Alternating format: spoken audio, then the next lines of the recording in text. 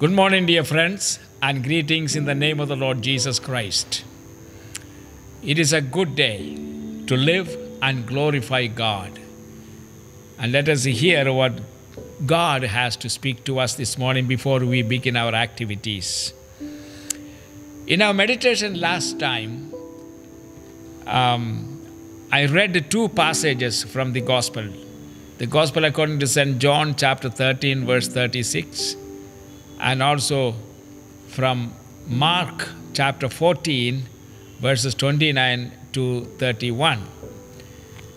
Now, here, Peter thought he was ready to die with Christ. But Jesus told him, Peter, you are going to deny me 3 times before the rooster crows twice. And Peter said, no, all these fellows may do it, leave you and run away, but not I.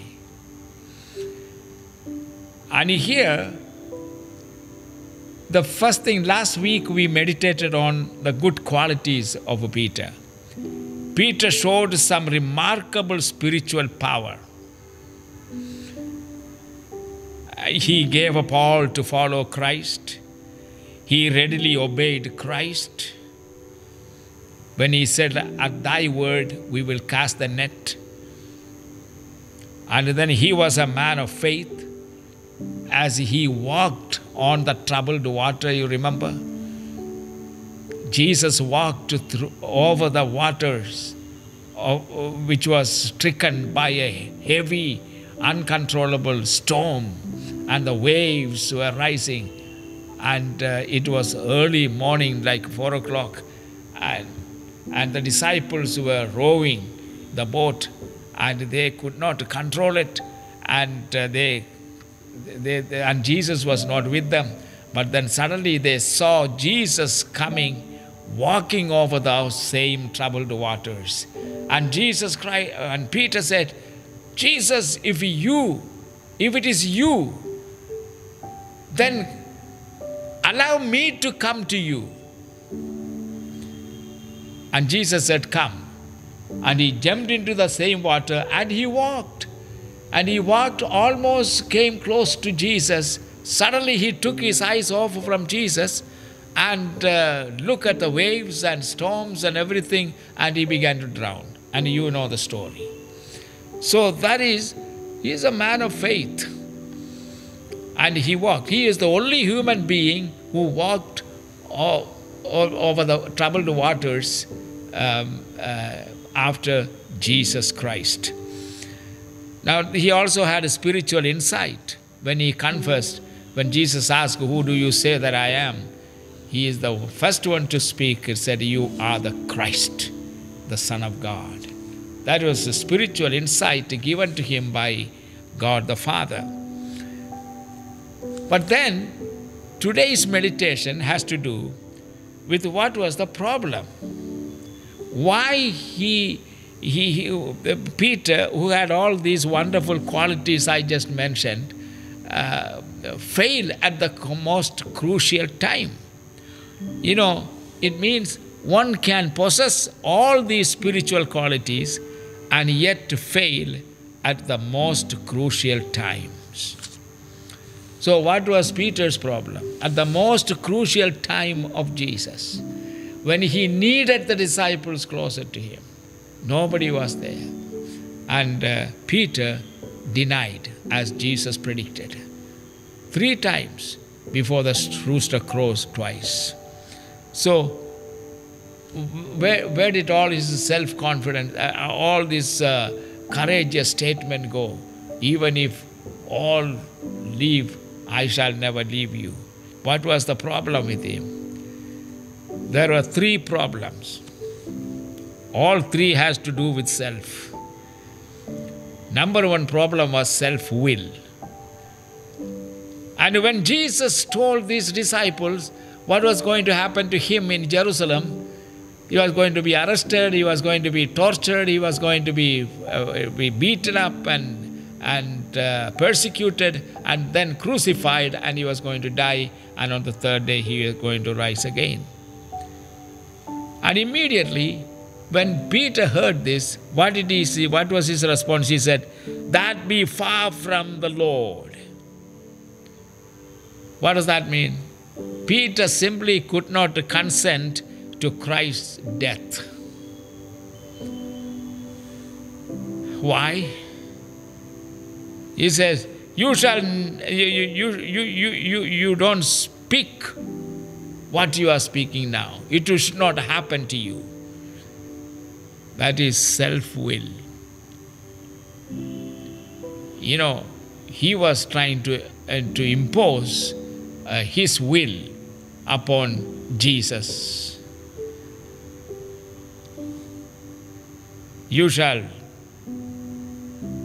And another place where he was trying to impose his own will was in John's Gospel, chapter 13, verses 6 to 8, where they were sitting in the upper room the last time for the observance of Passover supper.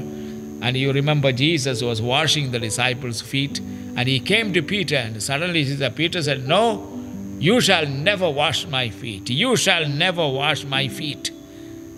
What is that? He just simply could not consent to Christ's ministry to him.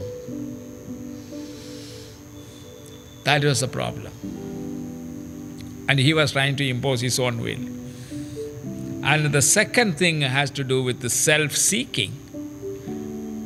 And of course, those who are self-willed, they also will have this problem, self-seeking. In Matthew chapter 19, verse 27,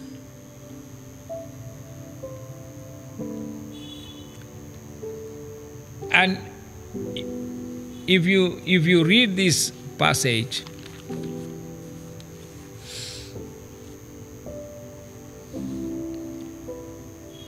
Peter is saying here, "Master, we left everything in order to follow you. What will I get?" He was trying to seek something for himself, self-seeking. And the third problem was self-confidence. "Though all will deny you, forsake you, I will not. I will follow you everywhere. I will die for you." What is that? Self-confidence.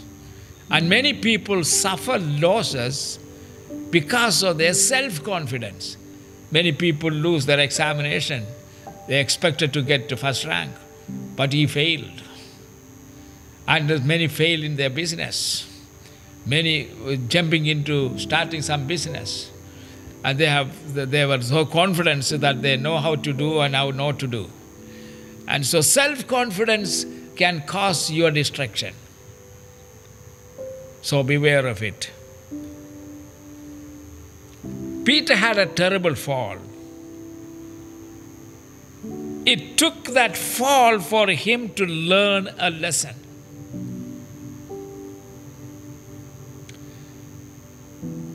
That I do not know myself, but Jesus knows me better than I know myself.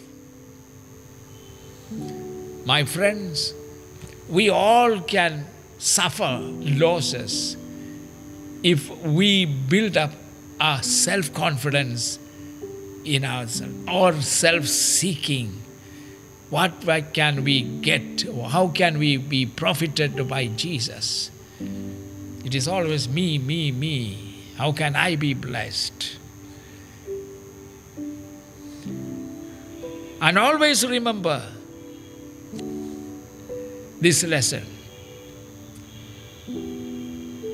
Our self-confidence, our self-seeking habit, our self-will can also many times can lead us to our fall. If you think of Job's suffering, in that story, you will find one very important lesson. Job's sufferings brought out the real Job and the real Mrs. Job. What was the real Job? Our sufferings very often brings, not often, always brings out what we are inside of us, which we don't reveal to others. Job's suffering, our suffering sometimes cause us to curse God. And that was Mrs. Job. So the sufferings of Job revealed both Job and Job's wife. Job was saying, "Blessed be God who gave us everything and in His own time He took us away. Blessed be His name." And my friends, always remember this and have a great positive attitude. You must be humble enough to admit that you don't know everything about yourself, but God knows. Be humble before God. It is only by His grace we can stand. In our own strength and confidence, we will fail.